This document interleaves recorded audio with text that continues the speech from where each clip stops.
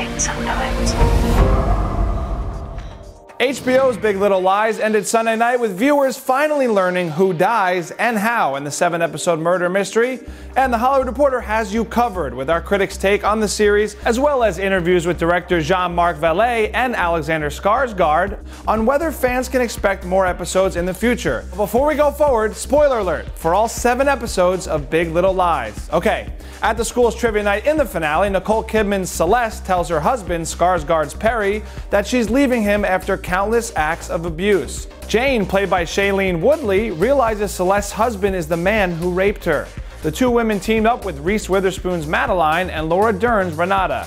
And it's Bonnie, played by Zoe Kravitz, who steps in to help by pushing him to his death, literally. These women are so powerful, says Vallee, who directed all 7 episodes. Together, they are as powerful as the ocean, and the ocean is effing angry. The audience felt anger too, with Perry constantly causing his wife so much physical and emotional pain throughout the series as the show tackled the real-life issue of domestic abuse. I wanted to give the impression to the audience that we are with Celeste. We are in her head.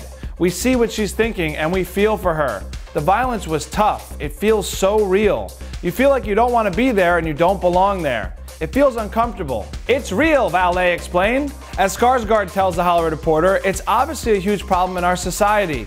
He goes on to emphasize the importance of telling this type of domestic abuse story on television. It's very important. It's stigmatized. Wives are protective of their husbands, and in certain cases they blame themselves. They don't really see themselves as victims sometimes. It's important to reach out and to have someone help you and talk to someone who can get you out of it. It's not your responsibility to change another person. Skarsgard also called his character's death brilliant. When asked if there could be more episodes, he points out it was set up as a miniseries. That was always the intention, to leave it with them on the beach and living with this secret and accepting that and moving on with their lives.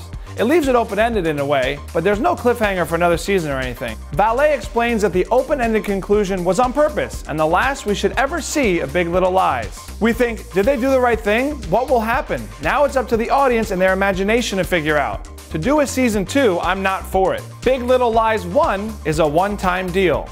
As for the quality of the quote-unquote one-time deal, The Hollywood Reporter critic Daniel Feinberg says, the HBO drama wasn't always subtle and it was full of contrivances, but the magnificent performances from Reese Witherspoon and Nicole Kidman and several others gave it unusual emotional urgency. He feels Kidman and Witherspoon should battle it out for a Best Actress Emmy trophy. Head to THR.com right now for a lot more coverage on Big Little Lies. In the meantime, what's your take on the series? Did you watch it? Will you go watch it now even though you know the ending? Let me know in the comments, guys. For The Hollywood Reporter News, I'm Paul Costabile. See you guys.